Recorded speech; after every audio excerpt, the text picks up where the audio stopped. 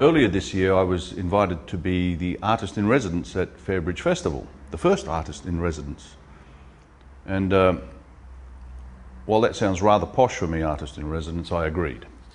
And was quite excited at the prospect because some might suggest foolishly, I suggested I should, in the 3 days, over the 3 days of the festival, paint a large painting, this painting, write a piece of music, and have my wife Julie document all of this on video and present this on the Sunday night of the festival.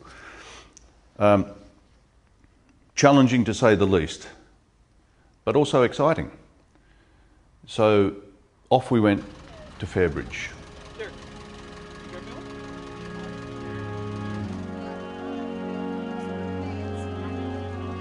I'm ashamed to admit that I've never been to Fairbridge Festival before. So I really had no idea what was going to happen there or how this image and or the music would eventuate.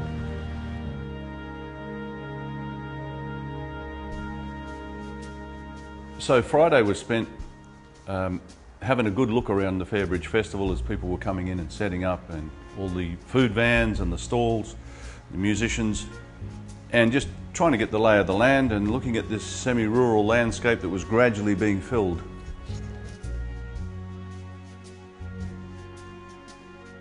And that was terrific, except that Friday suddenly became Saturday.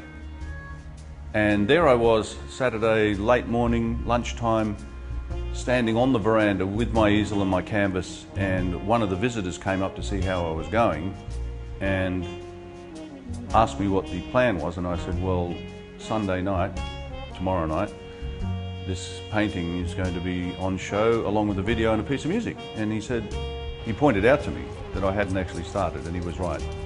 And that's when the panic started to set in, about lunchtime Saturday.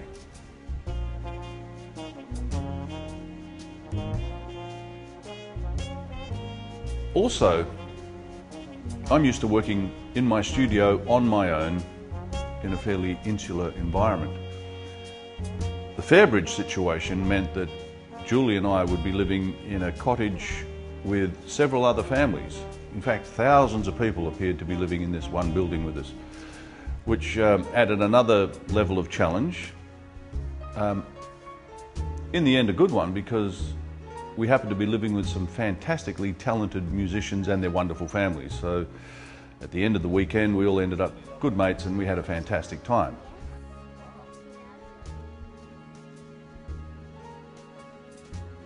So I decided to try and summarise some of the elements at Fairbridge Festival in the painting. And people have pointed out since I finished the piece that this actually looks like a figure. Some say an Aboriginal figure. If that's the case, it's purely by chance, but I'm quite happy with that as a result, because we were in Noongar land, and if that looks a bit Aboriginal, that's absolutely fine with me. But this is made up of the wristbands that everybody wears at Fairbridge Festival, and the different type of wristbands, different colours, different patterns designate your position there. You're an artist or staff, visitor.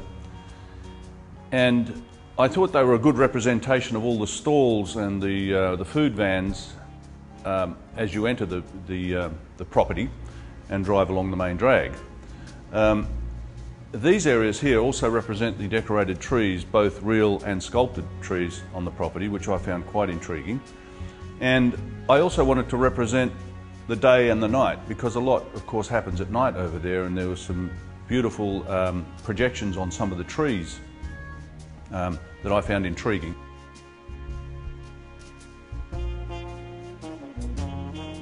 The music part of this was pretty difficult because really I had to spend most of my time on the painting and consider the music as well.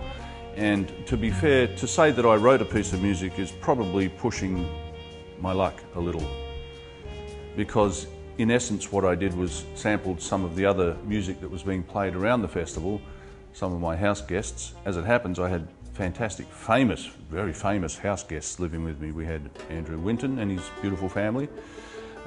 We had Rod Vervest, from Pepper Jacks, of course, and he is now the new artistic director for next year, starting next year. And also in our little cottage, we had Rashad Eggleston and Mouse Princess, interesting name, interesting lady. So it was all happening. But what I did really was plagiarise these people and take little bits of their music and try and stitch it together by playing a bit of a horn line over it. Yeah, composition? I don't know. So somehow we made it over the line and everybody seemed reasonably happy. I was happy, and I want to personally thank the Fairbridge Festival community and committee for that invitation and for showing Julie and I such a fantastic weekend. And we look forward to getting back there next year.